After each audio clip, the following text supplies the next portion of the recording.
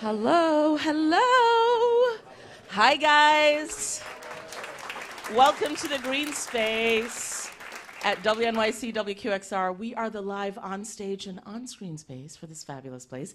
How many people are here for the first time? Amazing. Problematic as well. But I'm going to celebrate the amazing part of it. Welcome. How many people here are members of WNYC? Thank you so much. You keep everything that we do going. All right? So tonight is a very special night. My name is Christina Newman-Scott. I'm the executive director of the Greene Space. And I want to shout out our president and CEO, LaFontaine Oliver. Andrew Golis, Andrew, here you are, our Chief Content Officer, and Kenya Young, who is the head of studios, as well as the incredible, beyond brilliant Radiolab team who works so hard to bring you all this amazing show. So tonight, as you know, we're thrilled to present Radiolab's Mixtape series live with Simon Adler, alongside musical accompaniment from composer Alex Overington and special guest Tara Isabella Burton. But first, I want to tell you that on July 12th, we're doing our own hip-hop anniversary. Can I say that? Hip-hop, hello. Somebody's going to take my card. Hip-hop anniversary right here, and we're celebrating women in hip-hop because you can't do that enough. So stay tuned to that. Go on our website, www.greenspace.org, and get tickets. Come on July 12th.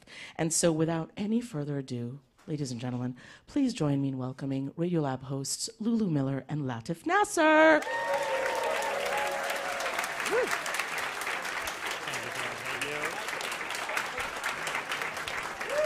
Hi, buddy. Woo. Woo. All right. Hey. Here we are. He is Latif. She's Lulu. This is Radiolab. Live. And we have the distinct honor, privilege to introduce our senior producer. Resident vaporwave musician. Coverer of such topics as endangered rhinoceroses in Namibia, contested elections in Ireland, convincing deepfakes that are toppling democracies across the world, and even more high stakes than all of that, the cassette tape. Okay, so when Simon came to us about a year ago and pitched not just one story, but an entire series, 5 episodes on the cassette tape. Okay, it's like not that I was worried, but I was worried. And I'm a child of the 80s. I love cassette tapes. I have a profound affection for the clickety-clack of these things. But like, are you gonna get a story out of it? Are you gonna get 6 stories? Are you gonna milk emotion and stakes? I worried it was gonna just be like a hipster gearhead ode to the weirdly superior because inferior sound quality magnetic tape. I had my concerns. But Simon Adler, he pushed past those concerns. He managed to dig up stories that were obscure, that were fascinating, that were beautiful even about tapes. He managed to do all of that and to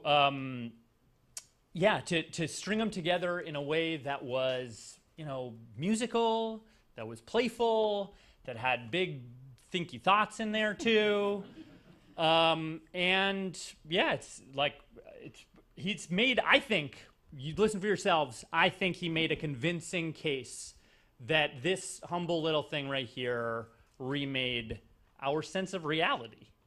His series Mixtape, if you haven't heard it, won all kinds of accolades. It had all kinds of feelings. I cried. He did do it, and it told stories that crisscrossed the globe. We went to China, to Sudan, to Vietnam, to Iran. And as if taking you all across the globe was not enough, tonight in this very theater, he will take you off of the globe entirely. A never heard story is coming your way. So without any further ado, let's bring out our captain on this journey. He has curated a fantasia. Sit back, relax, and give a big hand for Simon Adler. Too kind. too kind. You're too kind.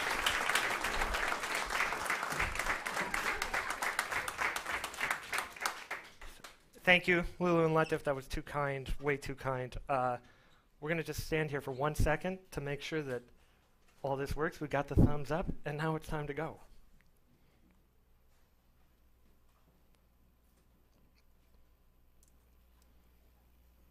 So despite the fact that we're all here tonight to talk about cassette tapes, I'm actually going to start by playing you a clip from one of my favorite records of all time.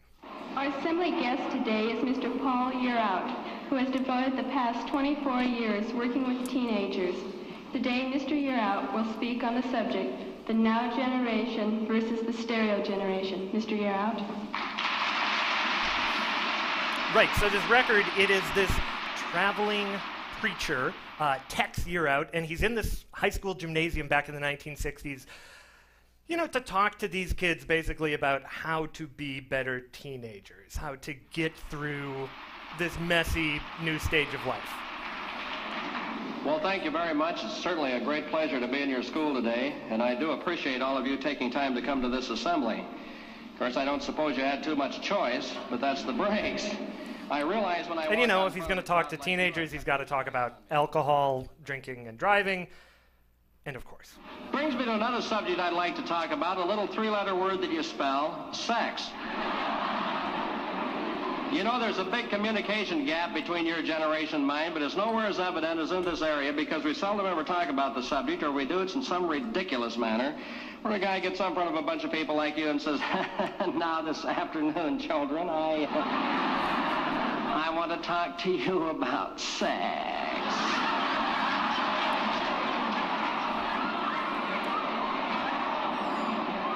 And you all sit back laughing up your sleeves because you know more than the guy speaking. I mean, for an evangelical preacher, the dude's pretty funny, right? And well, you know, he does give some pretty cringy, dated advice throughout the record, which I won't play for you.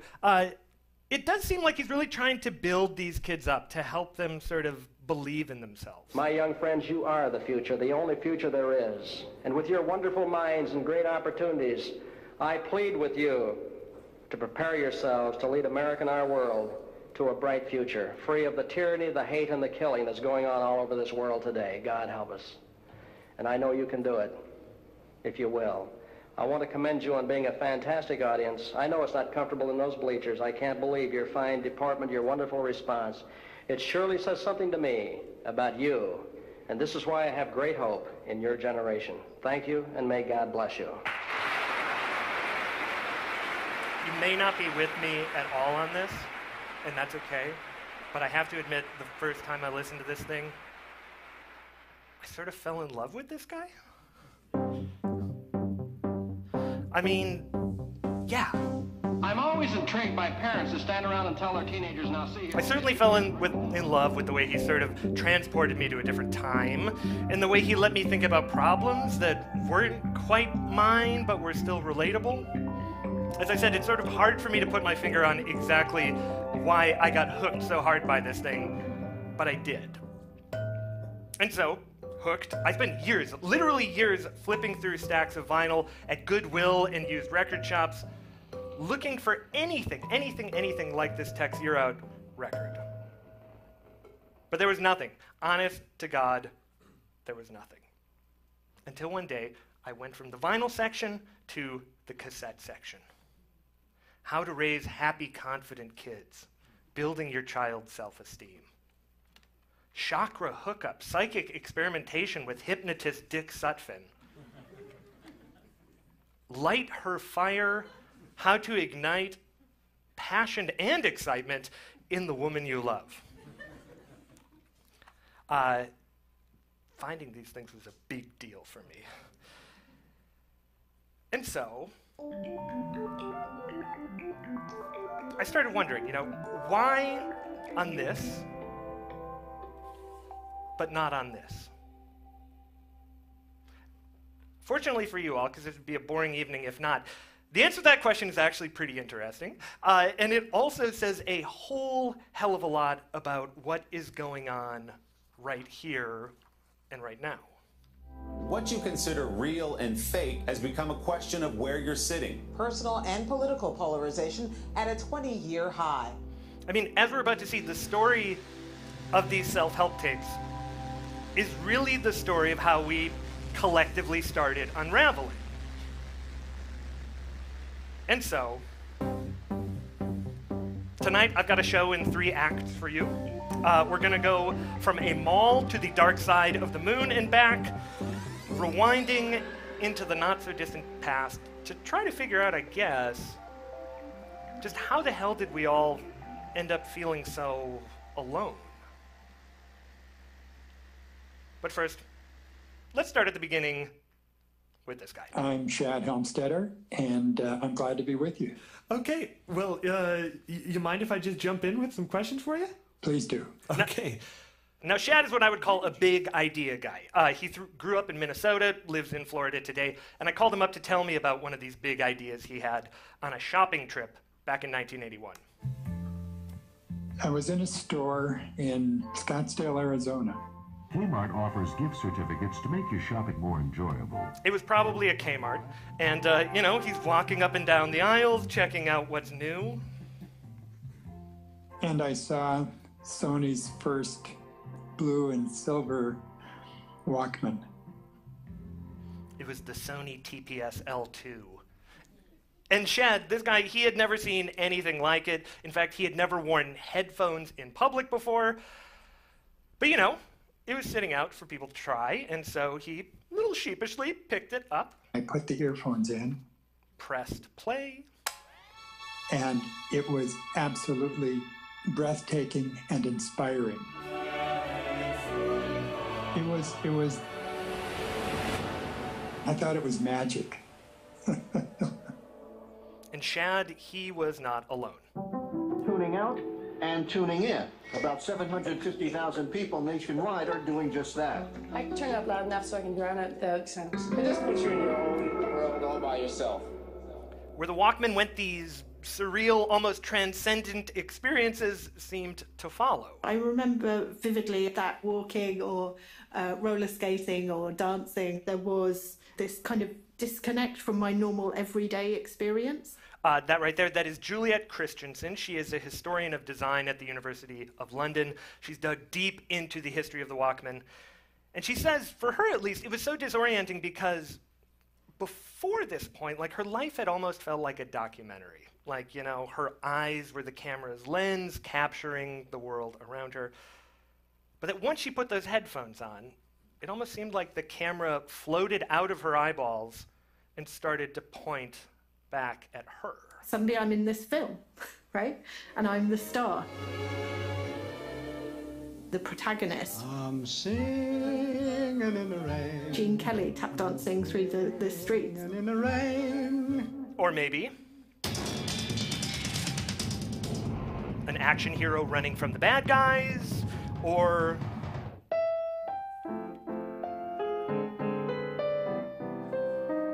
a teenager in love for the first time all over again. She says with the Walkman, the music was just for her. She'd never experienced that before. Anyhow, back inside of that Kmart. I recognized then that Sony would sell millions of them and others. And Shad, he was still standing there in the electronics section, you know, still in a bit of a daze from this experience he just had. And he started to imagine the implications, the sort of consequences of this device.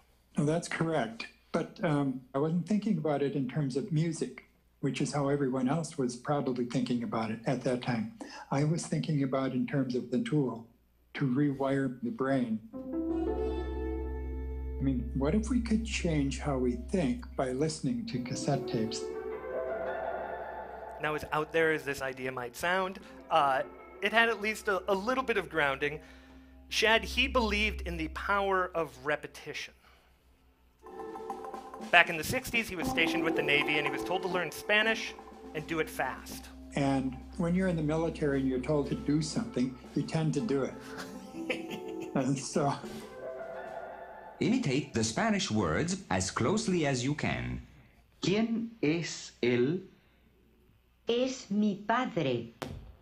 So he got himself a reel-to-reel tape player, some Spanish language tapes, and started listening to them over and over. ¿Quién es él? Es mi padre. And over and over. ¿Quién es él? And over. Es mi padre. And over again. I became reasonably fluent in a fairly short period of time, and that notion stuck. And I thought, well, if you can learn a whole new language by listening to it repeatedly. You know, why couldn't you learn other ways of thinking doing the exact same thing? To be more confident, for instance. And when I held that Sony Walkman in my hand, I remember thinking, now anyone could do it. And so what'd the guy do? He got a microphone and a recorder, and if you all would, you all have headphones. I'm going to ask you to put the headphones on. Make sure that that the light is on, because if the light isn't on, the headphones aren't going to be working. Anyhow, I want you to put these on because I want you to have the real experience as he intended for you to listen to this. So take a deep breath and enjoy Shad's creation here. You are incredible. That's right, you. You have a lot going for you. You always did. And now it's time to let yourself live out the incredible potential that you were born with. You've had it all the time. You were born to be an exceptional human being. And each day you give yourself the winning words of self-talk that say, I like myself. I'm glad to be me. I like myself. I'm glad to be me. I like myself. I'm glad to be me.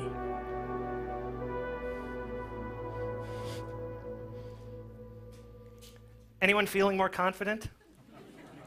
Maybe a little bit cringy?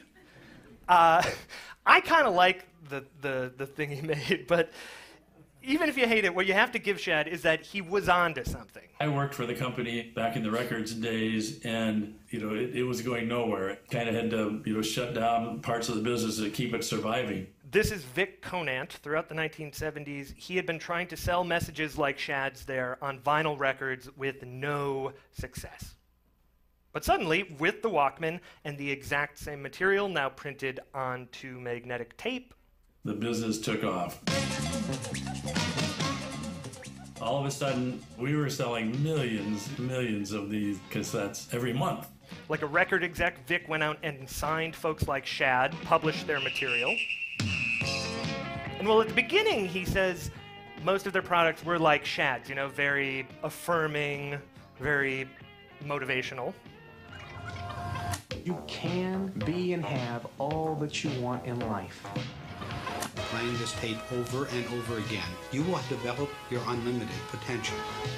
As time went on, customers started demanding more and more specific products, like how to improve their memory.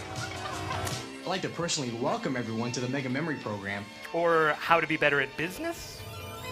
Welcome to How to Deliver Unpopular Messages, an instructional tape from American Management Association.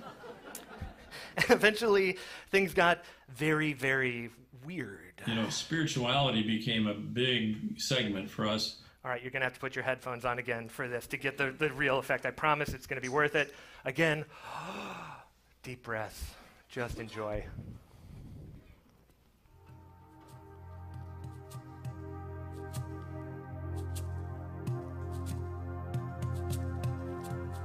The dream the group met was similar in the large auditorium. Man they had experienced before. Idea. He was exactly in a theater. What was in store? Watching for them a movie. For the information and secure that they had. But the movie was sketchy. Did not have a plot line. All they knew that he could understand was that they were, and as hard as he tried to begin, he was stuck. I think it's totally fair for you all to be wondering what the hell was going on there. It's like these two dueling fairy tales, one in the left ear, one in the right ear. If you try to follow one, you immediately lose the other. Okay, I'm going to tell you the trick, how the trick is done right now. I'm going to expose the contents of this idea, which, by the way, the first time it happened, it was an accident. Ladies and gentlemen, psychoanalyst, hypnotist, and the mind behind these hypno-peripheral processing tapes, Lloyd Glauberman. As he told me, his tapes are almost like those trick images that you have to like cross your eyes to see what's actually there. In these tapes, if you want to hear the hypnotic message, what you have to do is listen to what is being said between the two stories. Are we following? If not, that's okay again. So for example, though, if the story in the right ear says the word feel, in the left ear, what would often follow was the word better. Okay. So the listener at that moment in time, the only thing that's actually available for that split 2 seconds is feel better.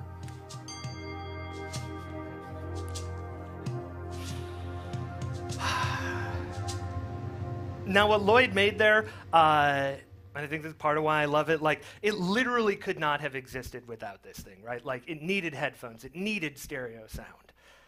And Shad's creation that we heard a second before with the headphones, it definitely would not have been successful without it. I mean, could you imagine playing that in your living room with it saying, I like myself, I'm glad to be me? Your roommate, your wife, your husband, they're next door, like, it's just not gonna work. And so for me, at least, as I was looking into all this, it started to seem like this blue box, this was responsible for this entire self-help movement. However, I could pick that apart as a critical theorist of media by saying, well... Please do. Pick it apart, yeah. Okay. Again, Juliet Christensen, and she says, you idiot, that's not the whole story here. There's something else as well, which is that the kind of period of success of self-help, right, the 1980s, when it really kind of came to prominence, was a particular social and political climate. Simply said, everything else that was going on in the world, that was important too, and that at the time, the world's most influential man was this cowboy.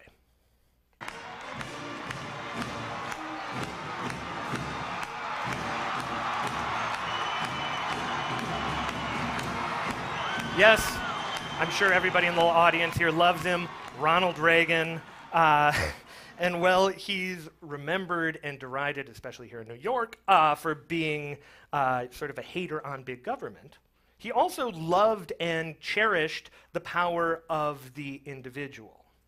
If we look to the answer as to why for so many years we achieved so much, prospered as no other people on earth, it was because here in this land we unleashed the energy and individual genius of man to a greater extent than has ever been done before. The guy even wrapped this message in some pretty self-helpy language. There are no constraints on the human mind, no walls around the human spirit, no barriers to our progress except those we ourselves erect. I mean, he seemed to be saying, take care of yourself, be the best version that you can be. It's all about you, and you, and you. Nothing is impossible. Man is capable of improving his circumstances beyond what we're told is fact.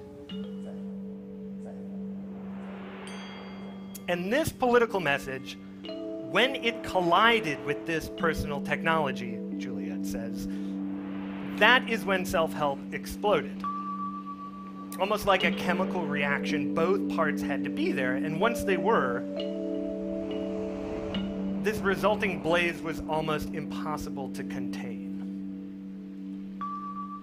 Which, to me at least, makes these tapes so much more than just some woo-woo fad of the 1980s. I mean, seen in this light, they were an early manifestation, a warning, perhaps, of where we were headed. So why was this such a big deal? Why was the Walkman such a big deal? Yeah. Because you could choose your own music. She thinks I'm such an idiot. I mean, it's simple as that. You could choose the sounds that you wanted to listen to. Which, also meant that you could choose what you wanted to listen to, and you right there, You could choose what you wanted to listen to, which, you know. Which can be kind of joyful, but radically alters your relationship with society. Now, to see what she means by that, I want to try a little something with you all.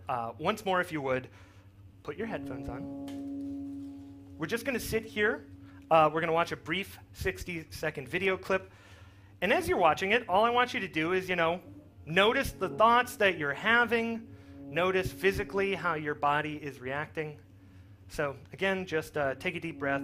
Look up at the screen, watch, and listen.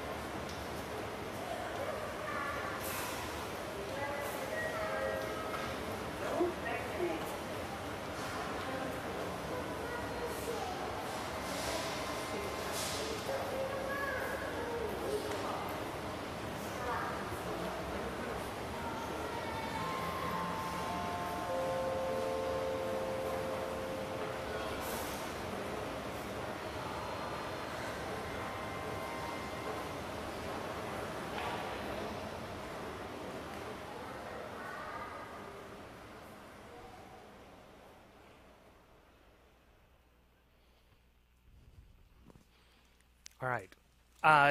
Anybody feel sort of anxious? Raise your hand if you felt a little anxious. Okay, talk to me about it. What were you? Yeah. What did you notice inside yourself during it? It felt like something bad was about to happen. Something bad was about. What were you imagining? That there was going to be a big disaster, and I was watching people right before it happened. Like a bomb was about to go off or something, maybe? Yeah. Okay. We got. Do people relate to that? Bomb going off? Anybody not relate to that? Okay, right here. Yeah. Yeah, right there. Yeah. What was your feeling to the whole thing? It just kind of seemed like a normal day in the mall. Normal day in the mall. Okay, we've got anybody not react to either normal day in the mall or sort of like, oh my God, a bomb is going to go off. Okay, right here. I heard a little kid's voice. Okay. I was really concerned, like where that was coming from. Oh, you okay? Right. That kid could be lost. He needs his mom. He needs his dad. I saw the maternity sign, and then I saw some flash on little kids, and I was worried that kids were lost or trapped. All right, you were reading way more into this thing than was ever designed to be read into it, but I appreciate it. Okay, so what we did here is essentially we had 3 different soundtracks. Each of you was assigned one of the 3 soundtracks, and the reason for it was to, you know, provoke a different mood. So there was one that, yes, was very, oh my God, a bomb's going to go off. Another was this sort of bubbly, boop, boop, dee, doo, doo. And then the last one was, yes, just children and sort of the ambient sound. Now, why the hell did we do this? Because, you know, like, this feeling that we just had, this sort of mumblings I'm hearing here of, oh my God, you experienced something different than me. What happened? That is a numbingly common experience today, but before the Walkman, it was not possible. This thing allowed for the first time for us to collectively see, but individually experience, to sit together while remaining worlds apart. And this, to me at least, it seems, is the world that these tapes portended, a world with a new meaning of the word together. A world where not only our sounds could be personal, but our truths and our realities.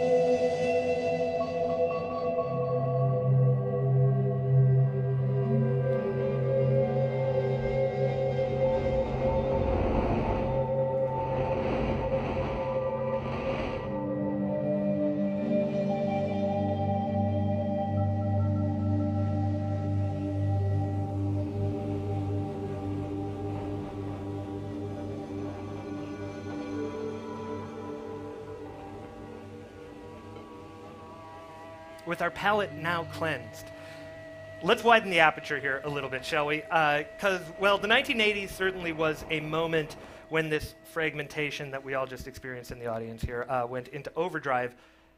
It didn't start there or end there. And so I'm very excited to kick off Act 2 here by inviting to the stage Tara Isabella Burton, ladies and gentlemen.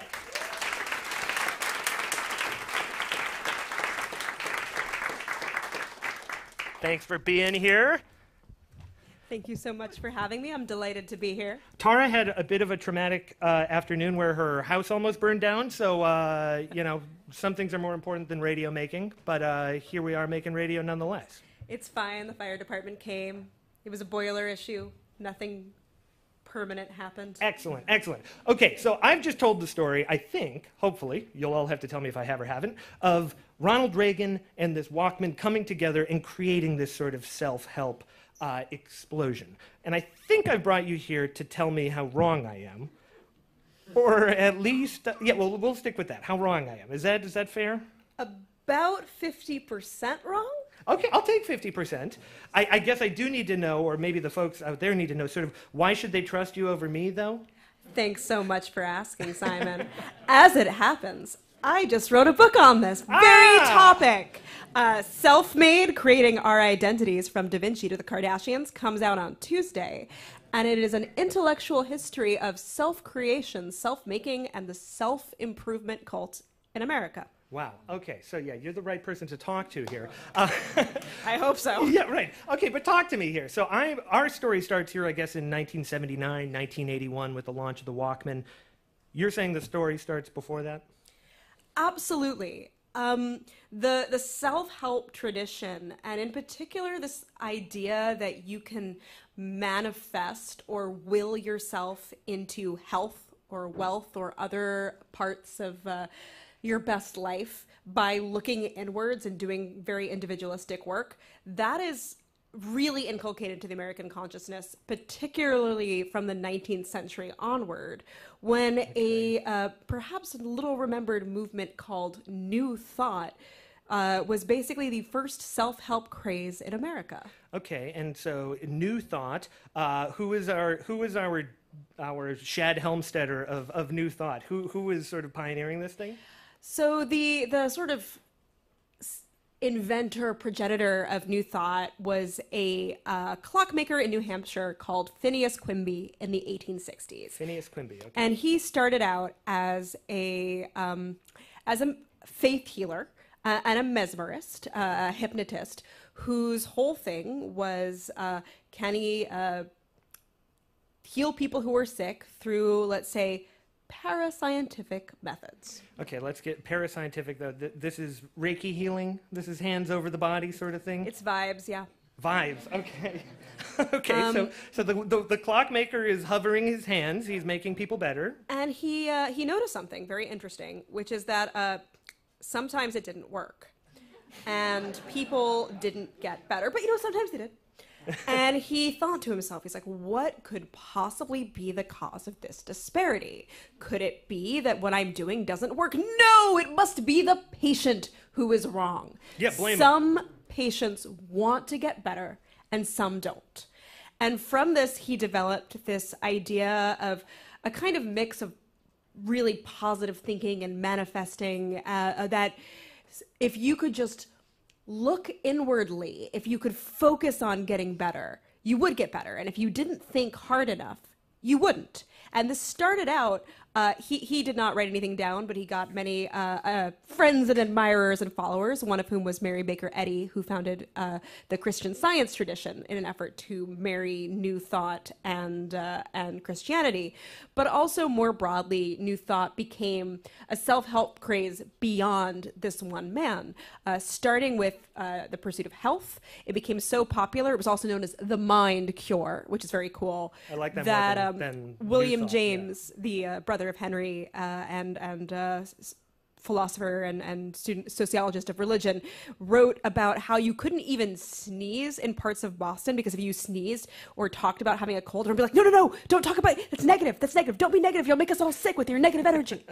But towards the end of the 19th century, in what's known as the Gilded Age, increasingly this new thought became used not just for health, but for wealth. You could positive think your way into being rich if you just wanted it badly enough. Okay, so this goes back a lot longer than our little story told, but come on, you got to give Ronald Reagan some credit here, right? He was, you're not ready to.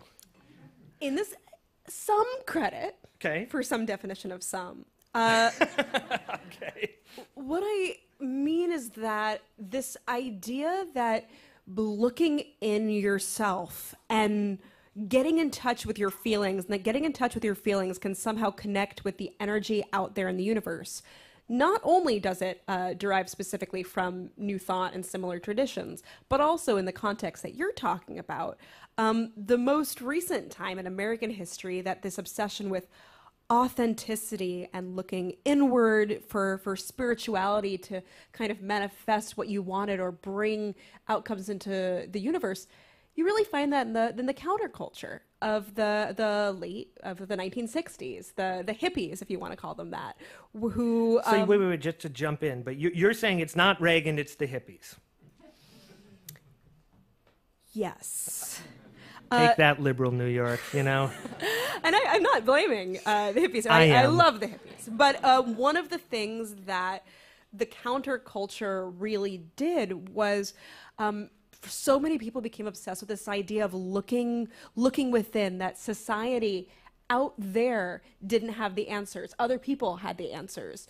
But whatever divine power was there in the universe, whatever spark of energy or truth existed, could be accessed by looking in your own self. Now, when you combine that inherent tendency with unfettered capitalism, say, and then plug in this existing American tradition of think and grow rich and imagine your way into untold success, and of course blame those who aren't quote unquote successful as simply not trying hard enough or wanting it badly enough, what you get is a kind of distinctly American cultural cocktail of all the worst possible things.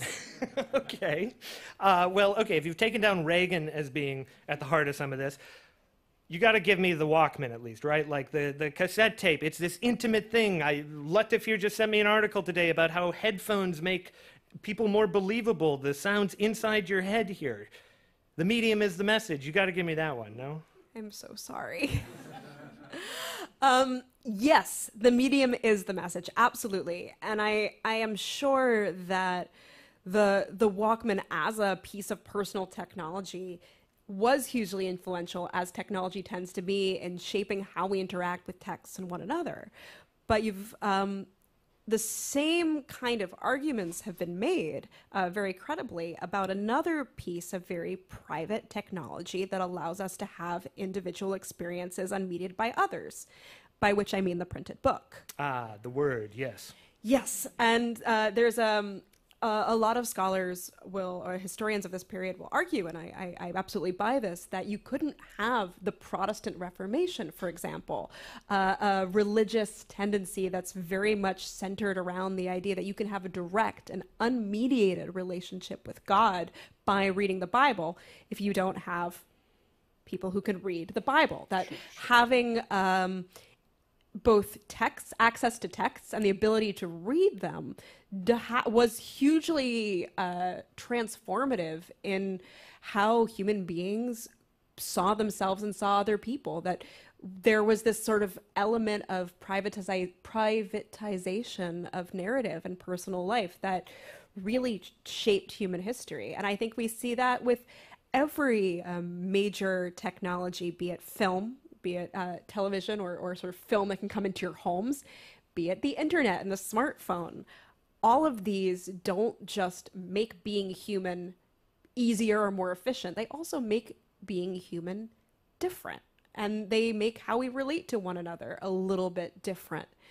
And I think that the Walkman is one of many inventions that can be said to be on this journey of making us a little bit more inward, or a little bit more prone to thinking of ourselves as maybe divine beings who can control the vibes of the universe, and who have the power and maybe the obligation to have our best lives, or at least the lives we want.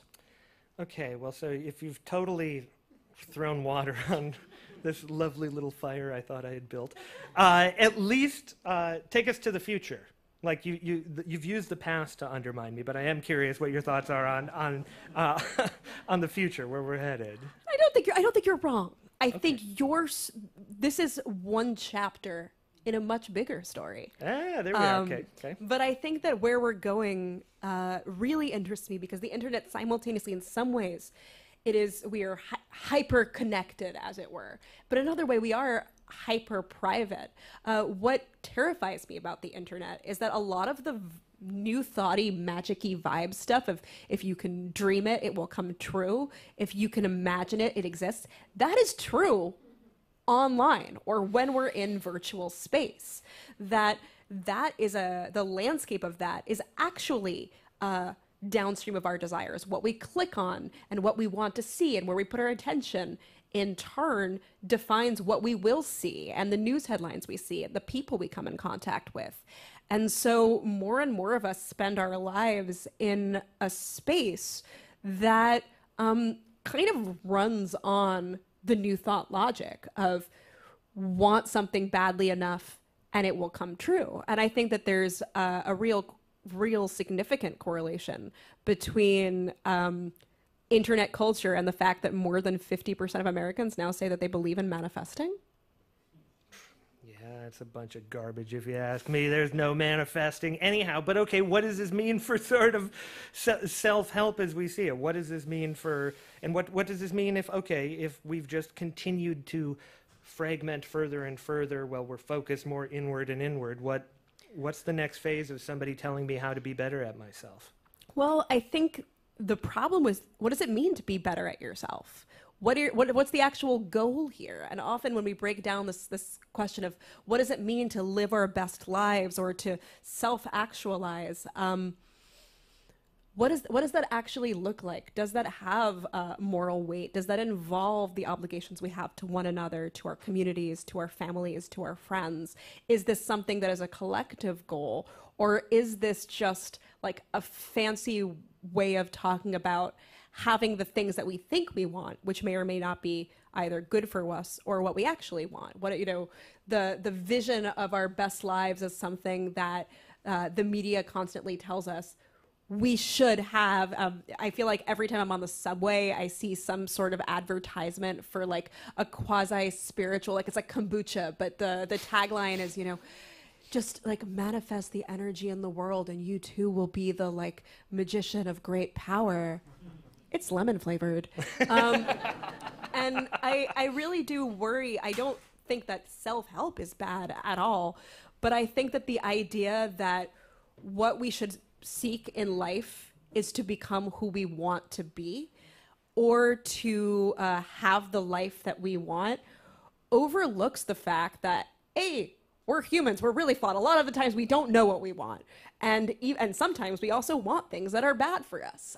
This is like very, human nature one-on-one. And I think that a vision of self-help that takes us too much on the inward journey risks giving us an excuse to turn away from our more collective moral obligations to one another. I want other help. That's what we want. Other help. Ladies and gentlemen, Tara Isabella Burton, thank you so much. She's going to be selling books afterwards. You won't regret it. It's not out till Tuesday, but you can buy some here.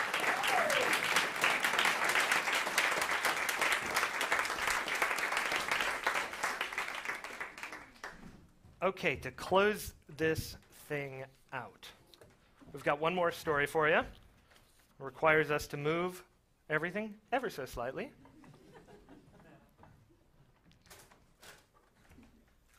Alex has to flip the tape, obviously.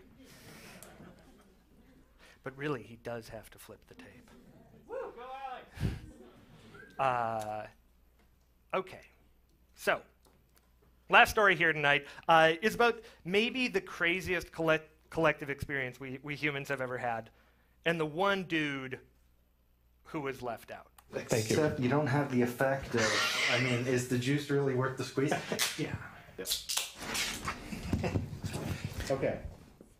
It's a story that was originally told to me by the guy you heard there, Zach Taylor, who happens to be in the audience here this evening. Yes. He is a documentary maker, fellow fan of cassette tapes. I shot and directed a documentary called Cassette, a documentary mixtape. How many cassette tapes do you think you have? Oh my gosh. I probably have a couple thousand. Anyhow, as he says, story starts in the summer of 1969 as the crew of Apollo 11 are about to blast off to the moon.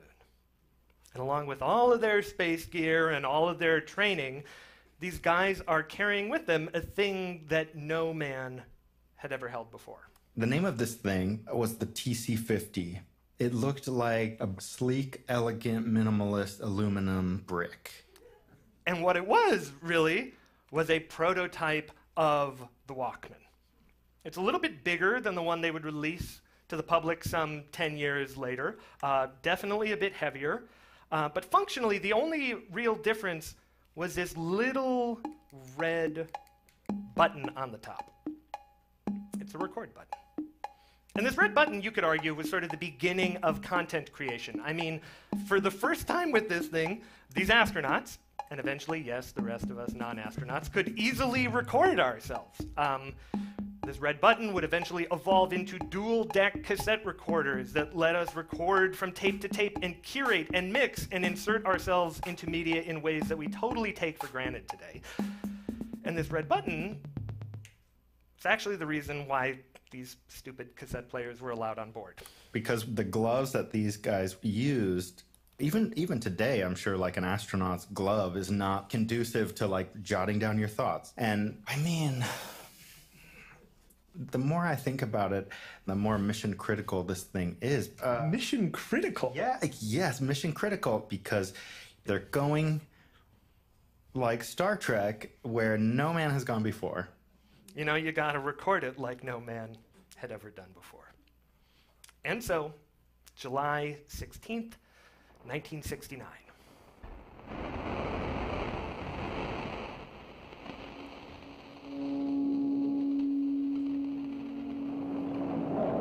Liftoff. We have a liftoff. 32 minutes past the hour. Liftoff on Apollo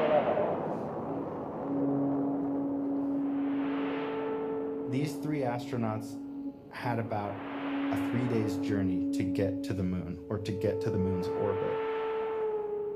And as they're being flung through space, folks at NASA, of course, they're listening to everything that was going on up there. And there are moments here that you can hear these guys using their Walkmans.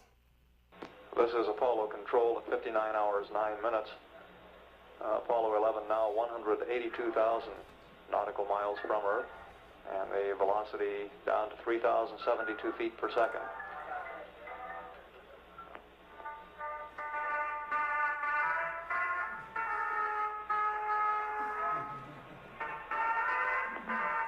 The intermittent music that we're getting is apparently coming from the spacecraft. The crew has on board portable tape recorders with music on the tapes.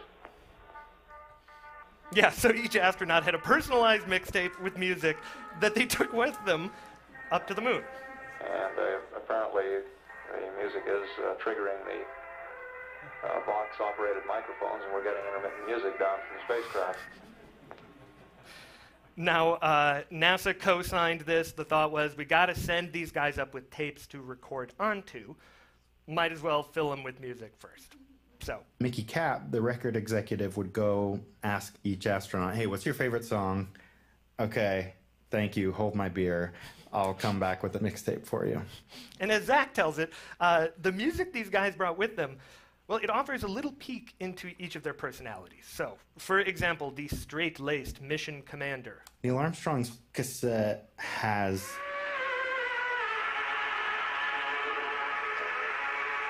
this kooky album from the 40s on it. That's an old favorite of mine.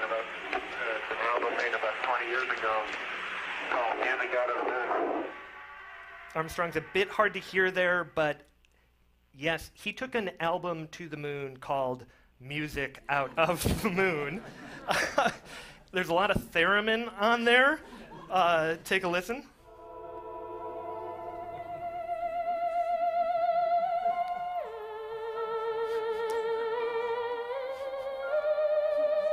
Neil Armstrong, like, that was his jam.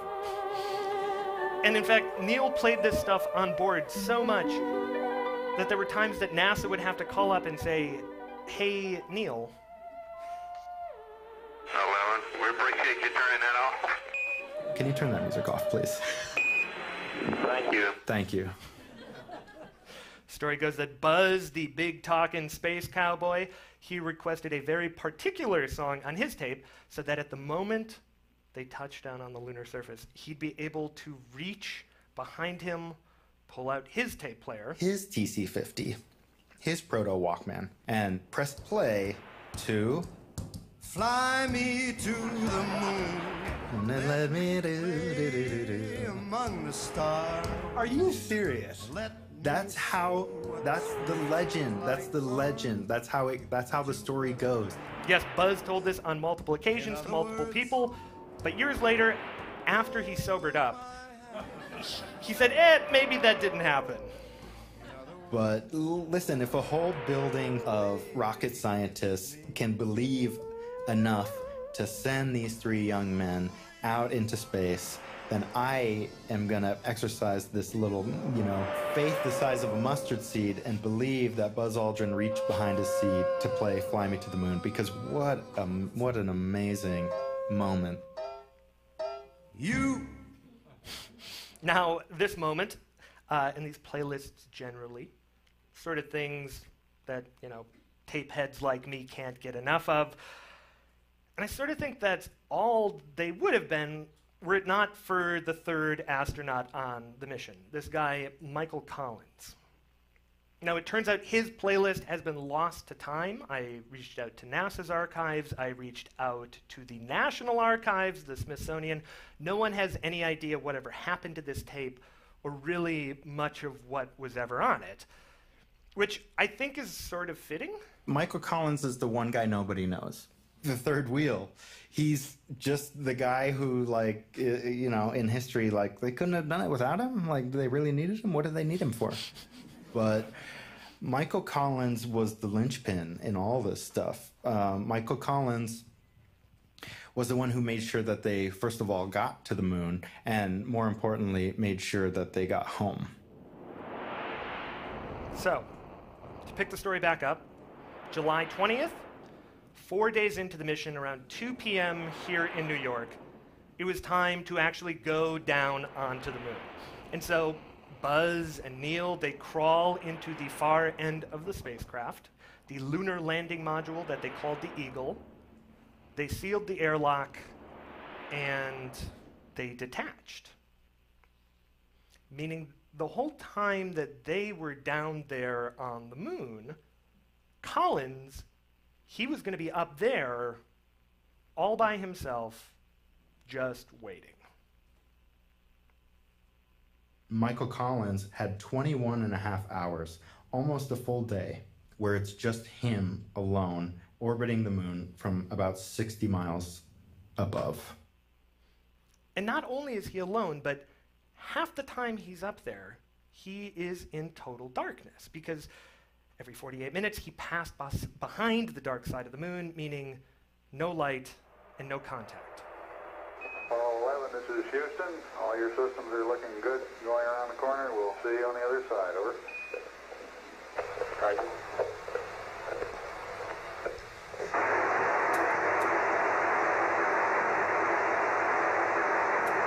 This is Apollo Control. We've had lots of signal now. We'll reacquire the spacecraft again on the 13th revolution in about 45 minutes.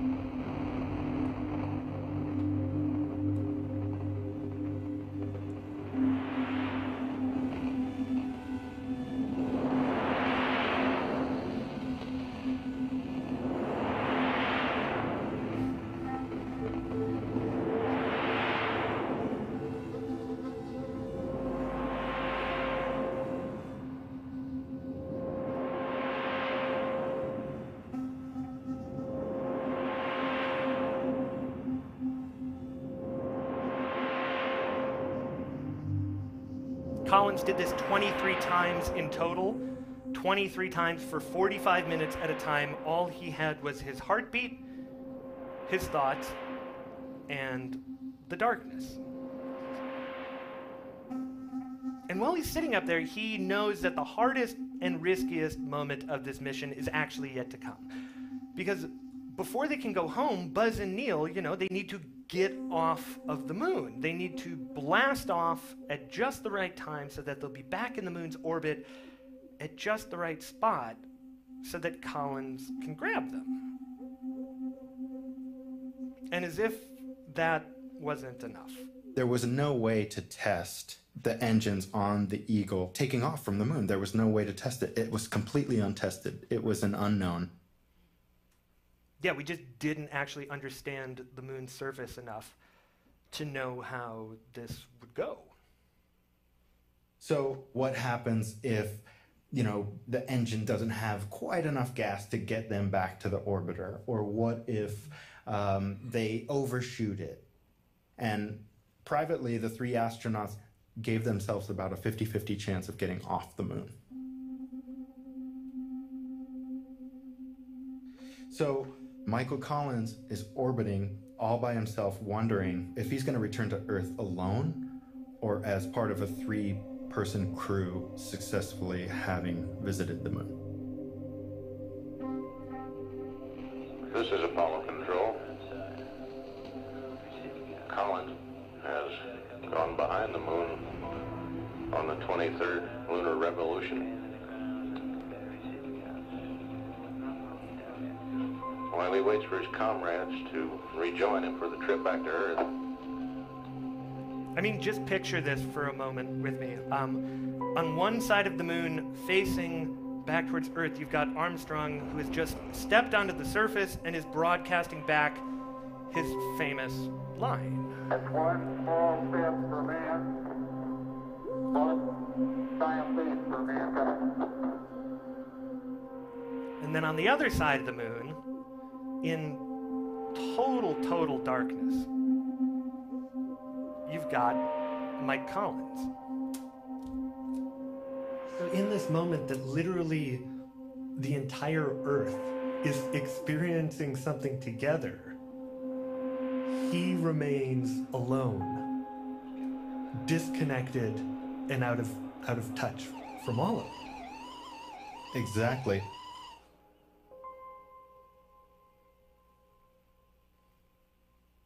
So, oh my gosh, this is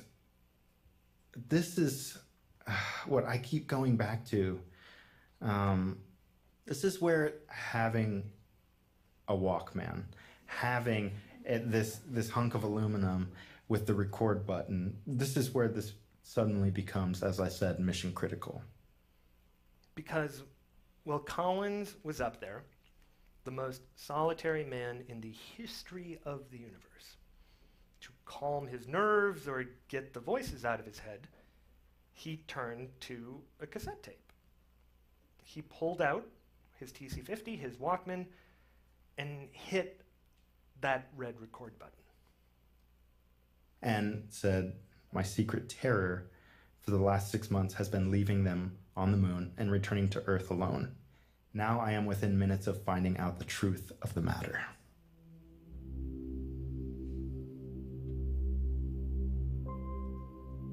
Dude, if you're alone, if you're on the dark side of the moon, and all you have is a Walkman, how is that cassette not your very best friend? The closest thing you have to another human being, a listening ear, a shoulder to cry on. I think that cassette is a life raft.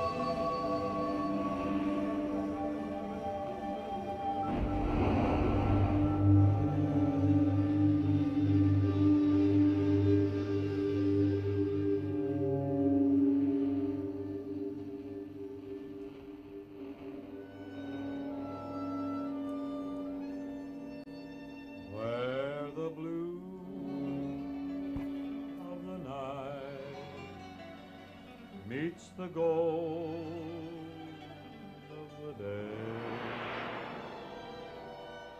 Someone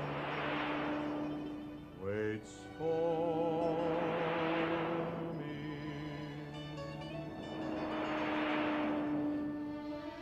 That is our show for you, ladies and gentlemen. Thank you so much for coming. Thank you. A couple quick special thanks to Sarah Rose Leonard and Lance Gardner at KQED for producing this with me out there in San Francisco, to Sarah Sandbach for making tonight possible, to Soren Wheeler for his editorial guidance, Alex Overington, ladies and gentlemen, and of course, Tara Isabella Burton for her knowledge and intellect. Check out her books, you won't be disappointed.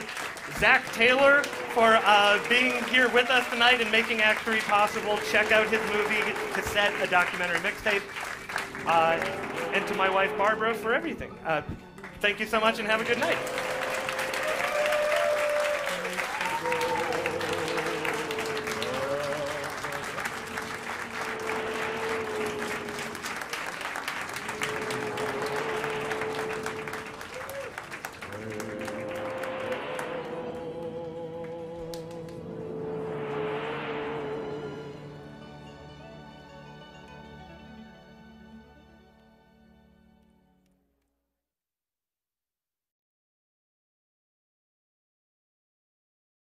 Thank you.